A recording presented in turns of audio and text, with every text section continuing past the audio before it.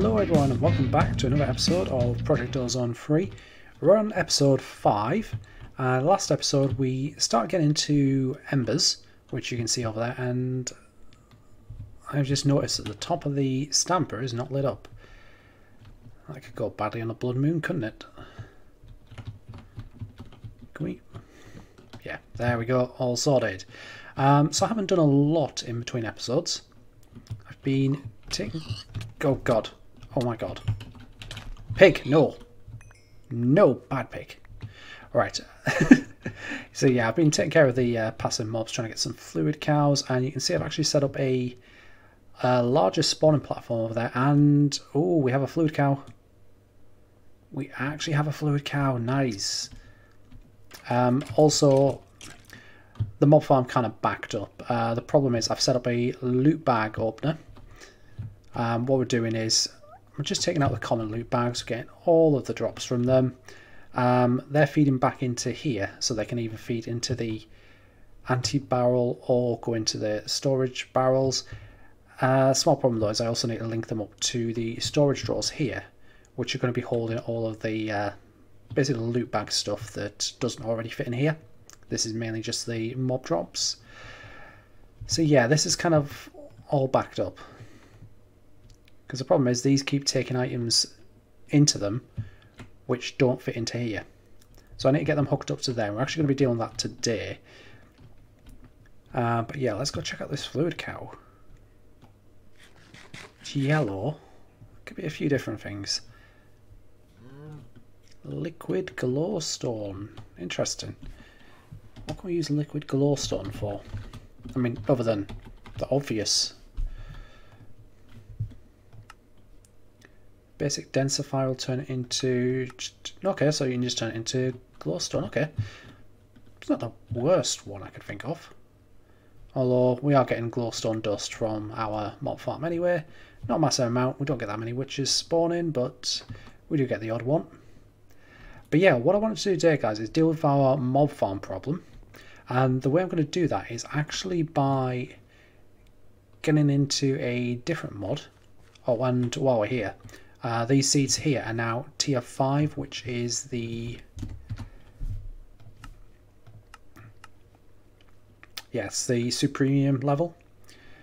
I was going to wait until I got to Insanium to start actually mutating them again and getting the better crops. However, I kind of worked out that in order to do that, you need to have 256 stacks of Inferium Essence. I've got about 20 at the moment, so yeah, we're a little way off. But yeah, I've been trying to collect all of the Inferium for that. So what we're actually going to do is start getting into Ender IO, which is this one here under the Ada pack. To start off, we need an Ender Ingot, which is iron and Ender Pearl in a crafting grid. Don't have any Ender Pearls over there. Where are they? They're over at my mob farm. Wonder if I've got any left over here.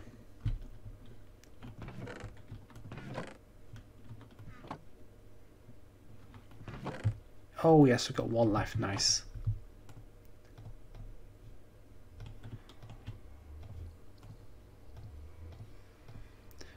Boom. One Ender Ingot.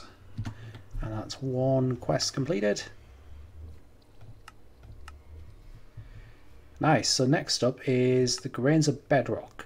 Now you get these by setting bedrock on fire or through the Ender Crafter recipe.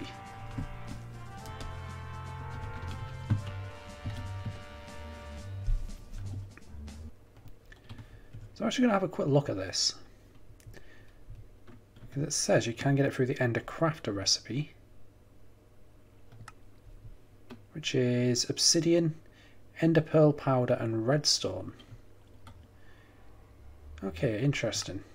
I think what we're going to do though is use the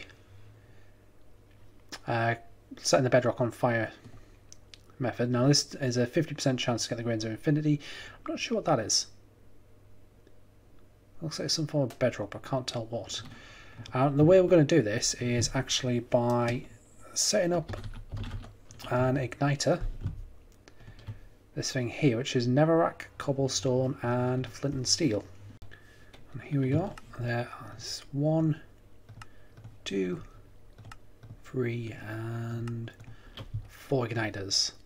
I've also made up some timers to activate them, and I need a method of collecting the items as well. Alright, so I'm down here at the bedrock in the nether. Just stock this thing up with a few stacks of coal so it can continue producing ember shards and crystals when we get back into embers. And this is a setup I've created for the Grains of Infinity. So basically you can see it's the igniter, which is set to ignite, and it has a redstone timer from RF Tools, which is giving it a signal every 180 ticks. There's a 50% chance every time the fire goes out that we're going to produce a Grain of Infinity, which the item collector is going to pick up and place in here. I've not bothered giving any storage upgrades, as we're not going to need a whole lot more than 32 stacks of the stuff. What I'm actually going to do is, once I've got a fair few bits of Grains of Infinity, we're going to use some of it for Ender IO, some of it for Mystical Agriculture, and we're going to create the Grains of Infinity seeds.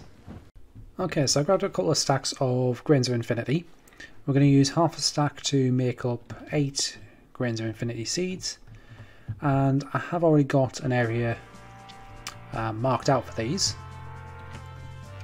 So we'll need some crop sticks.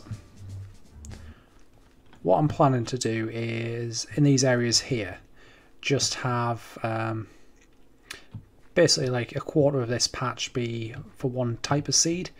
So we're going to do Grains of Infinity here, because you get 80 patches of dirt per 9x9 farming land, so 20 each, and we're just going to pop these down here. It says they're not going to grow at the current light level, but we're going to fix that very soon. Nice. Now those should be able to grow across here, and they're only going to be 1, 1, 1, but I can't imagine we're going to need a massive amount of Grains of Infinity anyway. So what I'm going to do is actually just here let's pop down a bit of dirt, just hold those bits. I'm going to pop some extra light sources around here, and then around here as well, just to make sure everywhere is completely lit up, so our seeds can grow. Nice. So the next advancement in Ender IO is to make the simple machine chassis, which is this thing here. This is made of Grains of Infinity, iron ingots and iron bars, which is easy enough to do. I do need to smelt down some more iron though, so let's grab a chunk of those and pop them in the smelter. Alright, so that is a simple machine, wow, that's difficult to say, isn't it? Simple machine chassis made up. So let's collect that. Now that opens up a few different quests. We can do grainy capacitors, which are what we're going to need to run a lot of our machines. And we've also got the first couple of basic Ender IO machines, which are the simple sag mill and the simple Stirling generator. And we've also got the alloy smelter as well, which opens up a lot of new materials, which we can start using to make the different conduits, capacitors and such. Alright, so using the simple machine chassis and a couple of items, we can now make a few different items. We've got the simple alloy smelters, the simple Stirling generator, which I need some stone bricks for. Thought it was all ready for this, apparently not. Well, we need another furnace still. Let's grab a couple more of those. Simple Stirling generator and the simple sag mills. Nice.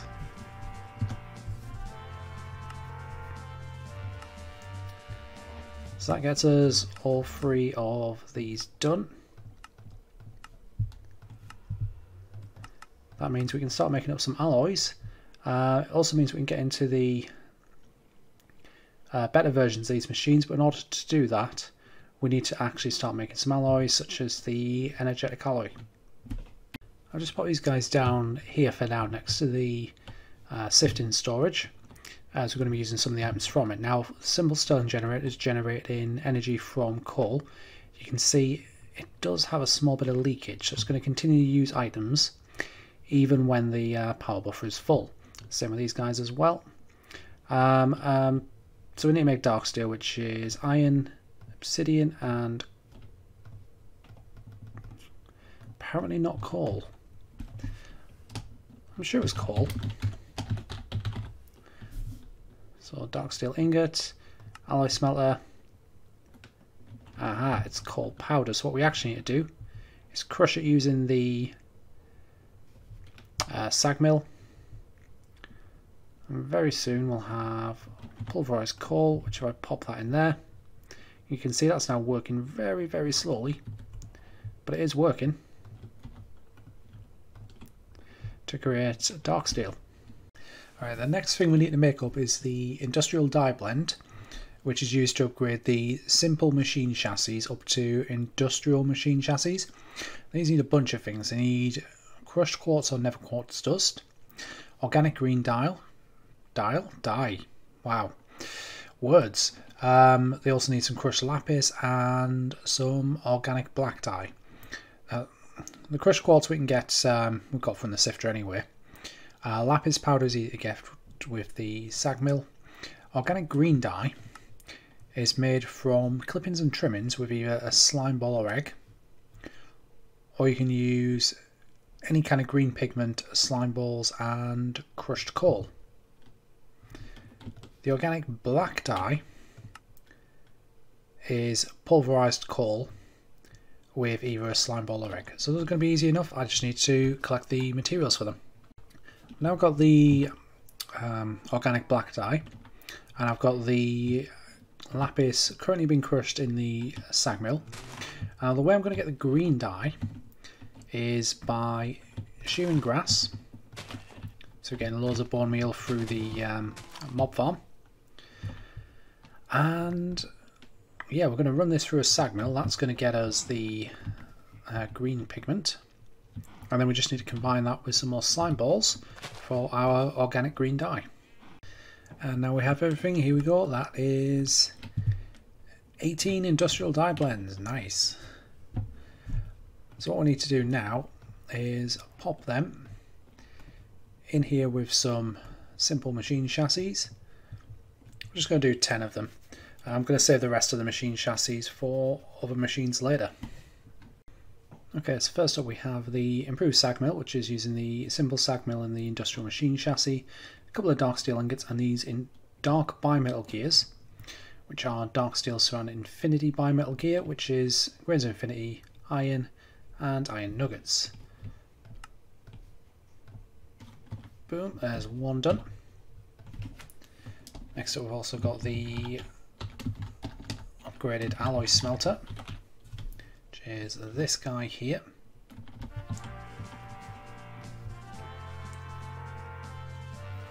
Oh, we need a simple powered furnace for that, or we can use a cauldron. Well, you know what? Since we don't have a simple powered furnace on us, let's just go with the cauldron recipe.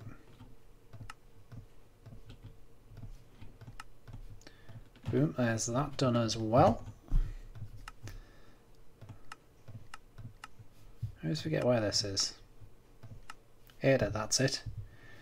We can also do the Stirling generator and combustion generator now, but let's claim these first.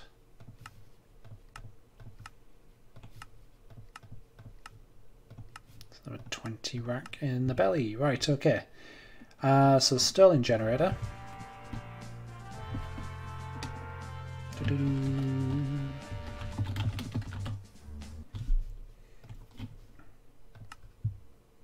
There's that one done as well.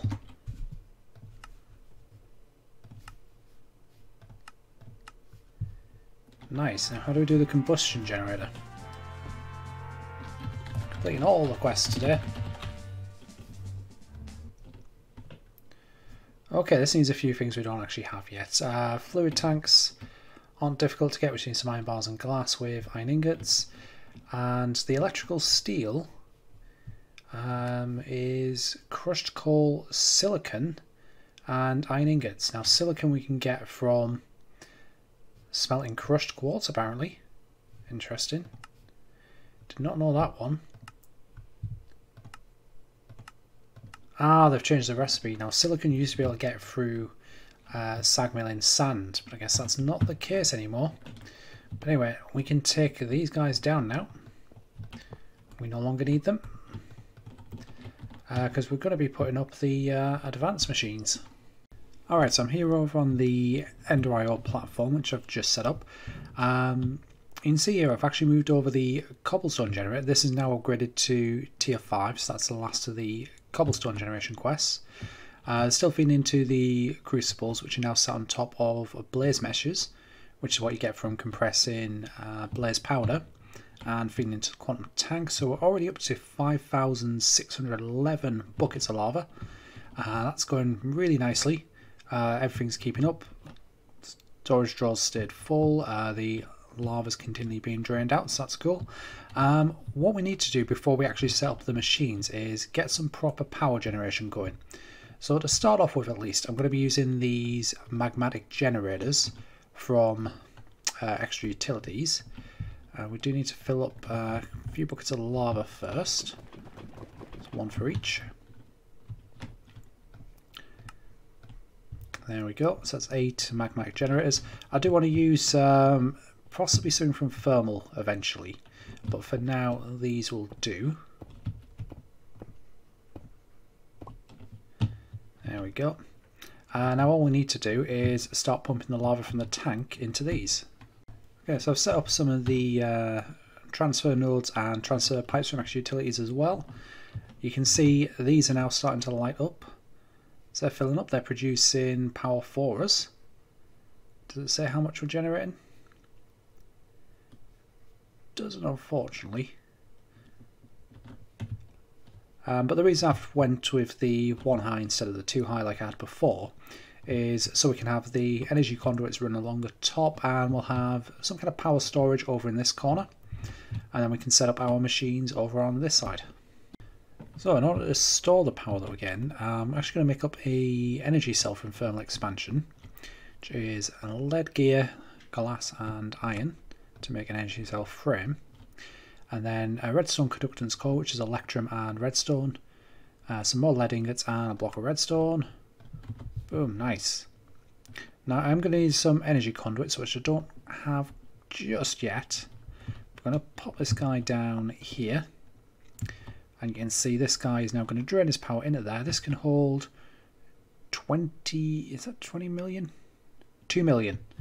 2 million RF. Now this is unupgraded, so you can upgrade it further using upgrade kits and conversion kits, which I believe will increase the maximum to 50 million. Might be wrong on that, but I'm sure I'll find out eventually. But yeah, this one's draining power. We do need to connect the rest of these up as well. But what this means is we can actually start popping down our machines, which I believe are over here. Yes, there they are. Now we don't actually need that one, but we can pop down our sag mill and our alloy smelter here for now. Now they do need capacitors to be able to take the power out of them. I did make up a couple of the basic capacitors, which we have here, so let's grab 2 of those. I got one of the premium wonder capacitor things not too long ago from a mob farm, so I might have to check those out, see how those do. Oh, and yeah, we need to go in configuration and output. Yep, so these guys are now filling up. Absolutely fantastic. So first couple of things I want to do with my new machines is make up some energetic alloy. I think that's the right name for it. So this is going to be able to make the enhanced energy conduits, which are energetic alloy ingots and conduit binder. Our conduit binder is gravel, sand and clay. I've already got the clay balls here. I'm in the process of sagging down some cobblestone to get gravel and a little bit of sand. So I'm going to take some of this gravel and just hammer it down manually to speed up the process a little bit. Let's grab our hammer, we haven't done this for a while. We take our gravel and sand with our clay and we make the conduit binder composite. Nice.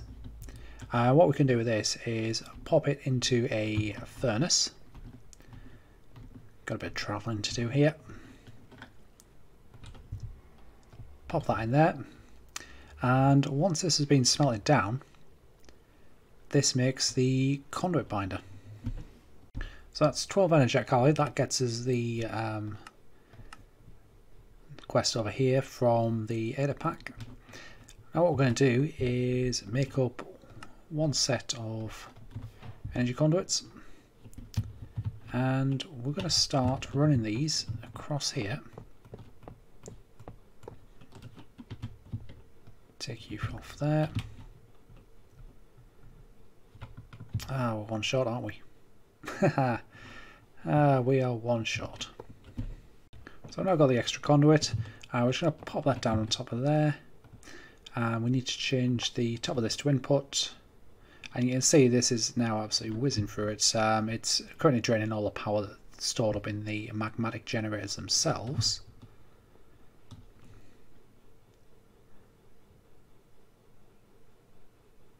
And you can see we're still actually generating a fair bit of lava. It looks like we are losing a bit just as these finish draining all the power. But once this is filled up, that should start backing up again. So our energy cell is now completely full up. That's 2 million RF ready to use. Put the sag mill and alloy smelter down here for now. Link them up with the energy conduits. And what I've also done is I've done a bit more mystical agriculture. You can see what I've actually done now is split the farmland into 4x4 grids. Because what was happening is when I was trying to breed these up, they were linking, well, basically they were spread into the next plot over, which I didn't want. But yeah, we've now got glowstone, grains of infinity, redstone, and we've got the energetic alloy as well, which is absolutely fantastic. This is slowly filling up that area. Let's pop that in there. Nice, so that just makes it a little bit easier to get some more alloy rather than having to smelt it down in the alloy smelter. But guys, unfortunately that is going to be it for this episode. It's been a weird week, so I haven't had as much recording time, and because of that this is going to be a slightly shorter episode, so I'm really sorry for that, but we'll be back very soon with some more content. Hope you guys have enjoyed the video anyway. If you have, please smack that like button and don't forget to subscribe because it really does help out the channel. And I'll see you guys in the next one. Goodbye.